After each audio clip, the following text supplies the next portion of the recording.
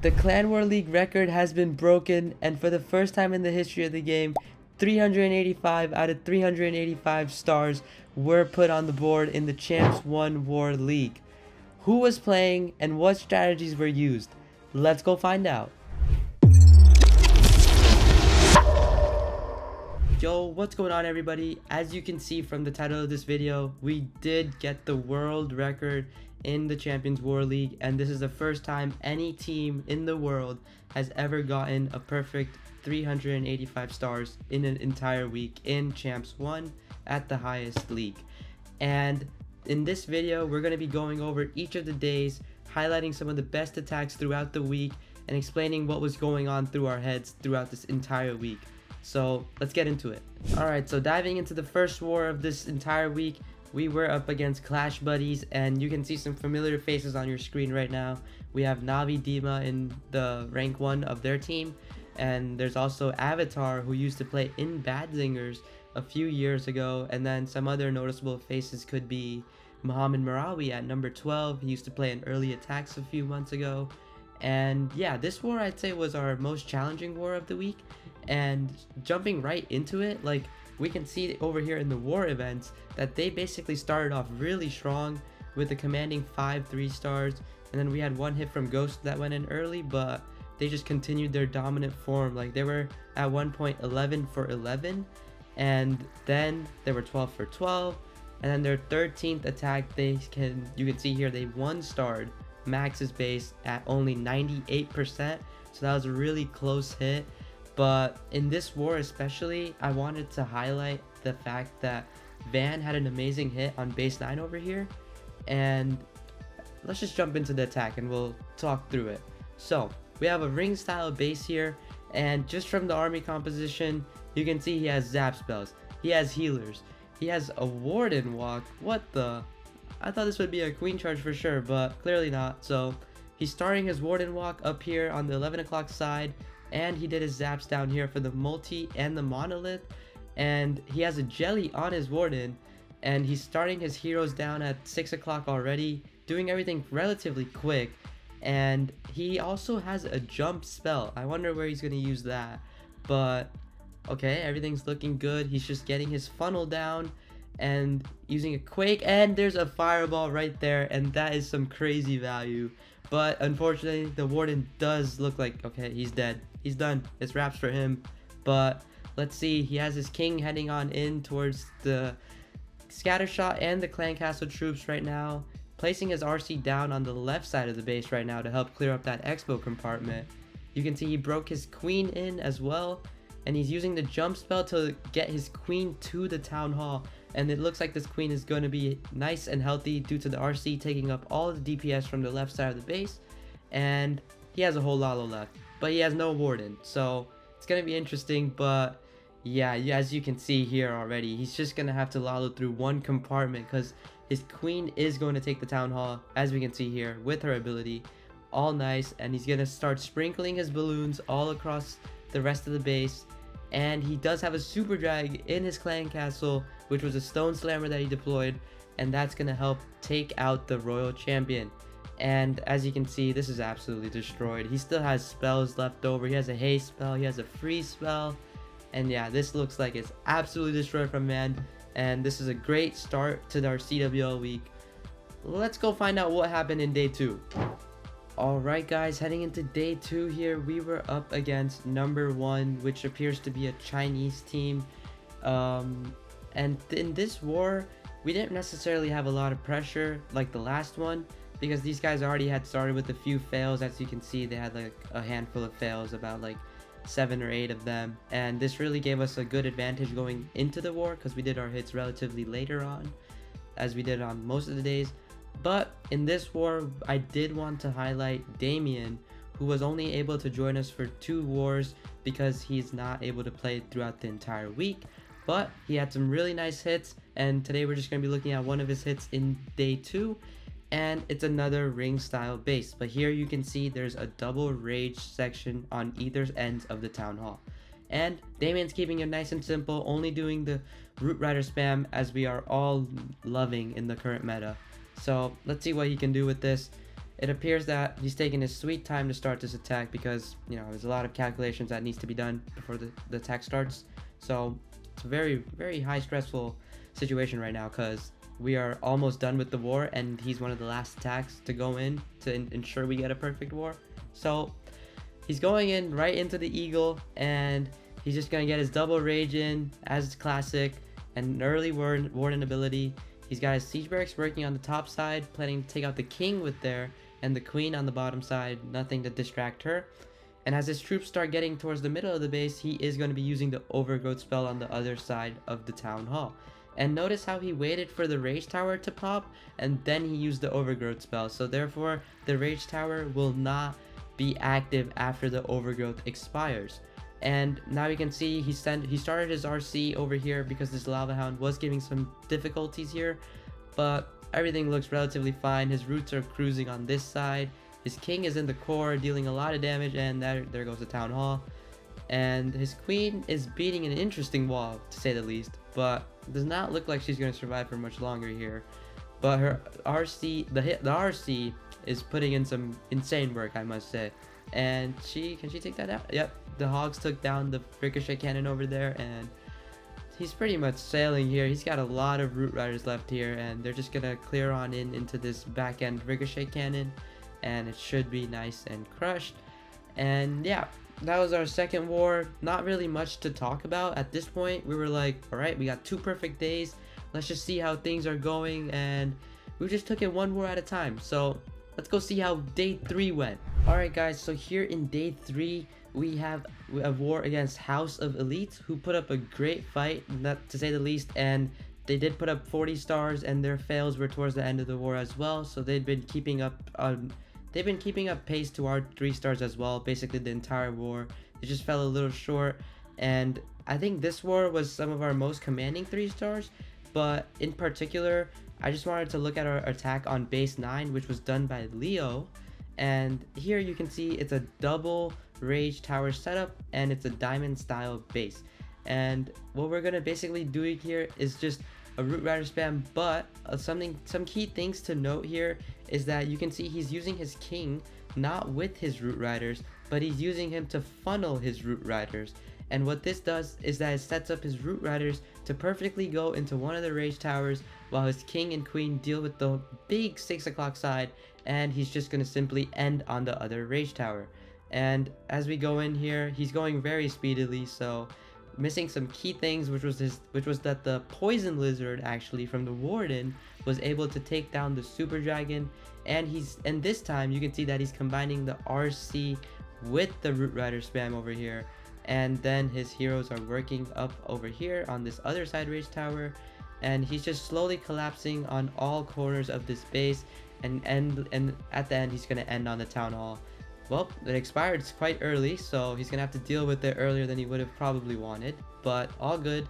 He's got a lot of firepower left. Queen's looking strong. He used a few wall breaks to help her out, and she could reach the scatter shot, and then he pops his royal champion ability, and everything's going really quickly. So great attack by Leo here, one of the quicker attacks, one of the quicker wars that we've had this week, and now we're 3 wars in, and we know that this is actually possible. Okay, so heading into day 4, we were up against Rocky Boys Iran, and these guys had been doing great the entire week, to say the least, and it was going to be one of our more challenging wars, we felt like. And it was to an extent because they did get 40 stars, but they started off with a few fails, so we knew it was possible and it was in our reach to get the W if we did get 45 stars. And in this war, I wanted to look at base 11 here, which got hit by Max, and he hit towards the end on almost every war, and he was usually claiming the last base which was left for him, so not the easiest thing to do, and that's why we are going to be looking at one of his best attacks this entire week here. And as you can see here, the clan castle is relatively towards the outskirt of the base over here, so therefore he's just going to be luring it with a few giants, being patient, no need to go fast, and he's just going to take out the CC early on with a baby dragon and a poison spell.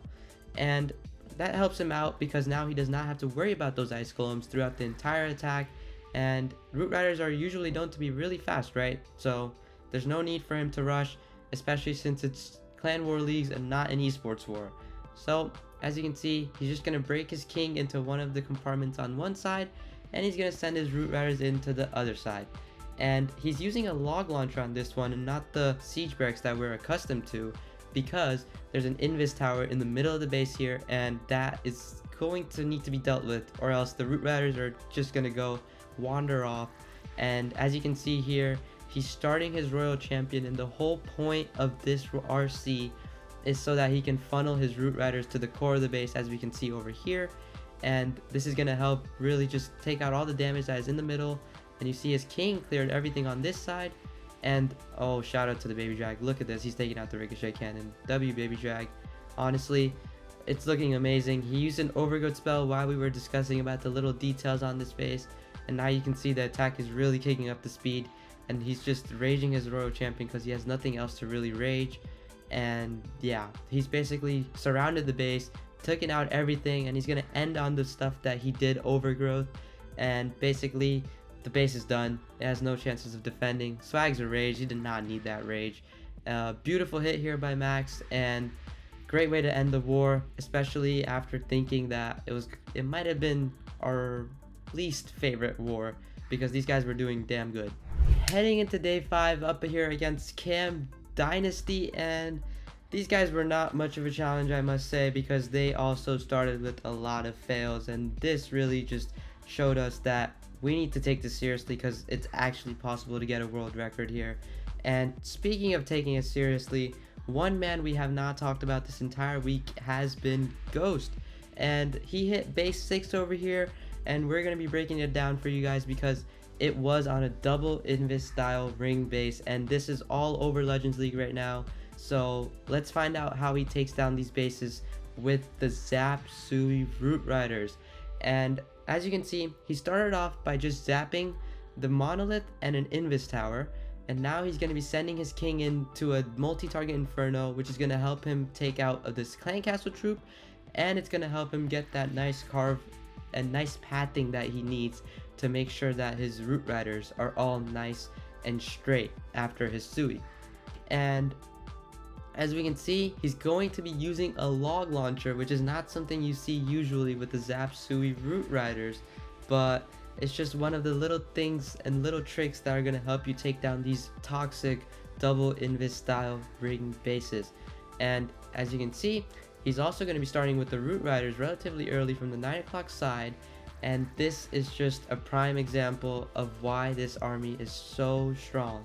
As you can see, he used the log launcher to break his queen into the core, turning this into a Sui while he's starting with his main army on the side to help funnel the queen in as well. His queen's gonna make light work of the town hall here. The root riders are going strong at 6 o'clock, and he still has the warden ability not used, and this is looking insanely strong here from Ghost right now. The queen is even going to take out the ricochet cannon, it looks like. No, she does not take it out.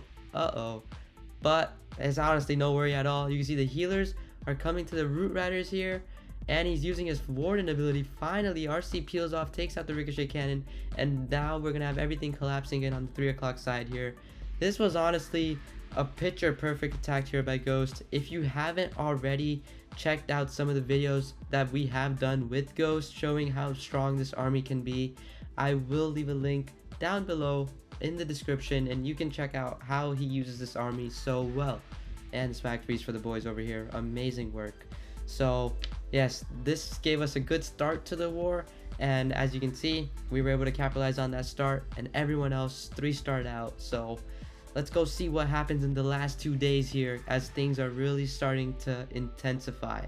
Day 6 is here, and this war got way too close, and to be fair, these guys were probably a close follow-up to one of our toughest opponents, because as you can see, they only had 2 fails, and that was towards the end of the war, and it was a 94% and an 89% fail, and that was honestly really pleasing to see. Because let's just take a quick look at the war events here, and we can see that the war started off, they started with the hit, and we did our hits relatively early, then they did a few hits, we did a few hits, it was pretty back and forth, and then we really picked up the gear.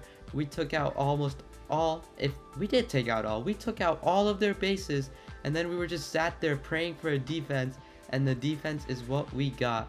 As you can see here on the 13 hours and 4 minutes left, they did get their first fail, and that really helped us because we would have been really sad if they managed to get a perfect war on us, because it would have ruined the record, and we were so close.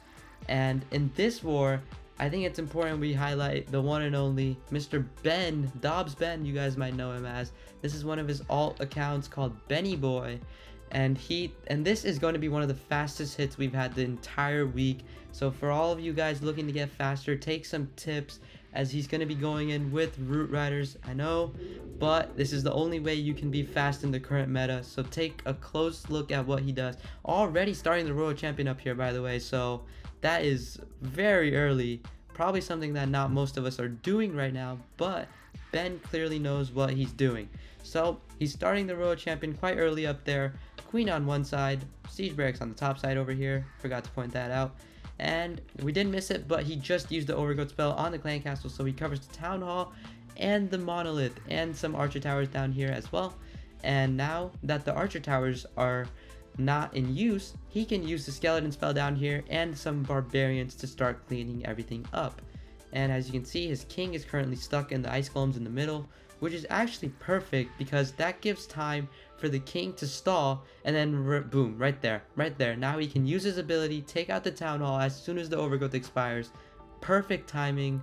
And yeah, I had to speak a little fast on this one because of how fast the attack was, but you guys can put this in times 0.25 and you can hear what I said if you missed anything. But yeah, great day. Let's go check out how the final day went, because that's where everything came down to the wire. Alright guys, so on the final day, we were up against Night Riders, which is a popular Indian clan, which my Indian viewers are probably aware of. It's got some TWOB players here, and they have some others, but mainly TWOB. And in this war, it was quite interesting because we realized the opponent was not doing the best. Not sure what happened, maybe a few of their clanmates were busy, but they didn't manage to get all their hits in either, but we surely did. And in this war, I think it only makes sense if we highlight the last attacker, BJG. And yes, it's time to switch some gears up. We are going to be looking at some Zap Lalo, and this man is crazy. He did Zap Lalo the entire week while some of us were only doing Root Riders, and huge shout out to him. And as we can see, it's a double rage style ring base, and these are quite popular in Champs 1 if you guys weren't aware. If you guys are looking to get some new Champs 1 bases, you can check out the link in the description, because we are putting out 15 new Champion War League bases each month, set up to give you the best defense. So do check that out if you are looking for value and efficiency and quality. So without a further ado, let's start with the Lalo up here. BJ starting off with his Sui, picture perfect, no mistakes whatsoever. Queen and king are working in here. King cleared this compartment, and the queen is clearing that compartment, and she will be able to reach the Eagle artillery here. And as we can see, he was able to get the other side sweeper over here taken down, so he can Lalo from the 12 o'clock side with ease. And he's just going to use a blimp for the Town Hall, take it down, no problemo whatsoever. And now he's going to start swirling his balloons around the entire right side of the base. And yeah, this is absolutely the reason why this guy was playing with us. BJ is honestly one of the most talented Lalo players in America right now, and as we can see, this is a great attack. Getting a little bit close at the end, but do keep in mind he does have the Royal Champion ability still left, which is going to clear up this base with ease. And this was the last attack of the entire Champion War League. He had all of the pressure on him, and he delivered. We had about like 10 spectators at this time. We had some friends in the clan as well who were spectating, and it was honestly a great moment, because this will go down in history as the first ever 385 star Champion War League finish. And that was it. So honestly, it was a great week. Everyone was really involved, and everyone had a lot to discuss about their plans sometimes, but everyone was there for each other, and we were really just putting in the work, because we didn't honestly think that it would be this like possible, but Town Hall 16 is what it is. So let us know what you did think about this performance down below in the comments, and I will catch you guys in a different video later this week. So bye bye.